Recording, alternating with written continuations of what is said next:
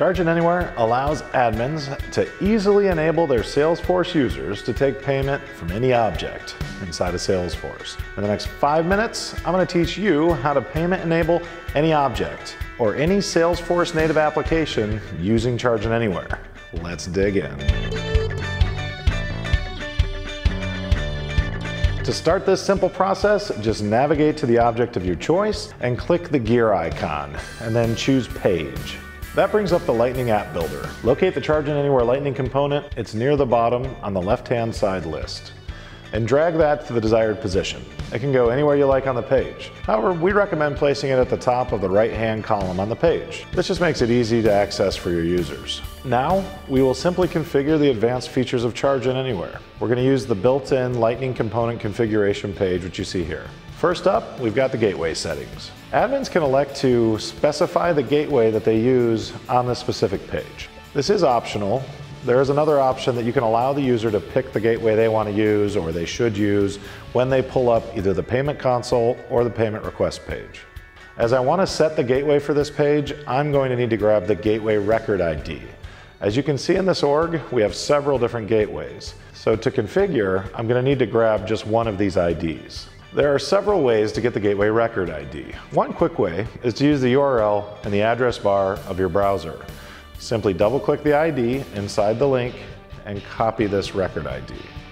Next, just drop the ID here in the Use Gateway ID field. And that's it. The step's accomplished. Next up, admins can tell Chargent Anywhere where to draw the amount to be charged from. This pre-populates the charge amount in the payment request and the payment console features. For this example, I added an RMA field with the type of currency to the case object. To get the API name, I want to go into the Object Manager for the case object. Open Fields and Relationships section, search for the field name. Again, I called mine RMA. Under the field name column, I will copy the exact API field name, and then I'm going to paste it back into my Lightning component configuration page. We've also integrated the recurring amount field for you. So I will use this same process that we just discussed a moment ago to grab that field and drop it into the default recurring amount field, just like we did above. Next, you can either show or hide the add check, add cash buttons. You can see them displaying and disappearing right here. Next up is the billing account lookup field. This allows your users to quickly choose a contact of that account. Once the contact is chosen, Chargent Anywhere will draw the name, the email address, and the billing address details from that contact record. Same for the contact record field. We'll use the same copy-paste process we discussed just a moment ago to choose and populate the values into these two fields. Finally, we had customers that wanted to rename the charge button. They wanted to say something else like Pay Now. So we built the payment console charge button text setting. It's your process.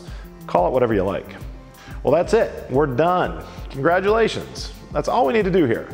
As I already activated and assigned this page, I can just click the Save button. Well, how about that? You just payment enabled that object for your users in under 5 minutes. If there's anything we can do to assist you, please reach out. We're here to help. Hey, thanks for watching our video. While you're here, please subscribe to our channel. Click that notification bell for immediate updates. And if you'd like to talk payments, please get in touch. We're always here to help.